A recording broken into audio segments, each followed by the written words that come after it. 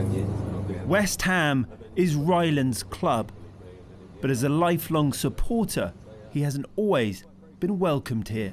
I have been subject to abuse at games before. You know, certain things are shouted out as insults and you think, it's not right, like you can't really do that, you can't really say that. How does that feel? Because it's your club, you're a fan, and yet you get abused, and it's 2024. Yeah, I mean, it feels ridiculous. People can say I'm terrible at my job, people can say I've got big teeth, I wear too much makeup. That don't bother me. But when someone goes at me because I'm gay, I'm like, and? I love coming to West Ham. Rylan Clark has now made a documentary exploring the difficult relationship football has with homophobia.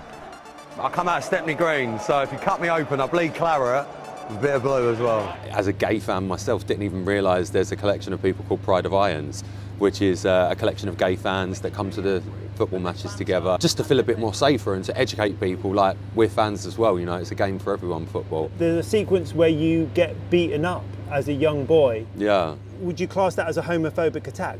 I mean, look, I was, I think 10, 11 years old, and I was over the park with my friends and I was pulled off of a rope swing and had my head fractured. And the reasoning behind that was just because I was playing with the girls. Yeah, I mean, it's something that's been part of my life since I can ever remember, but now when I'm an adult and a 6'4" one at that, I don't normally take it lying down no more.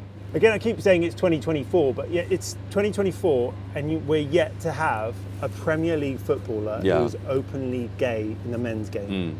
How crazy is that? In the documentary, we touch on the women's game a lot, and I think it's more rare to be straight in the women's game than it is gays. I mean, I don't expect a Premier League player to watch the doc and go, look, Rylan said it's going to be all right, let's come out. But what I hope it does do is just shine a light more so on the fans, on people that love the game. Everyone's in this stadium for exactly the same reason.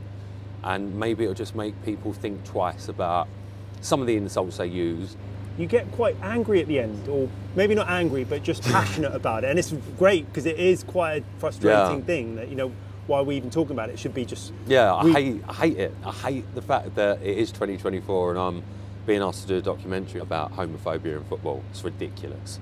It's sad, actually, when you think about it. I'm not doing this documentary for a paycheck and I'm not doing it for a day out. I'm doing it because, unfortunately, it still is a thing. And if I was to tell 10-year-old me that in 25 years' time you're still going to be worried about this, it's not great, is it?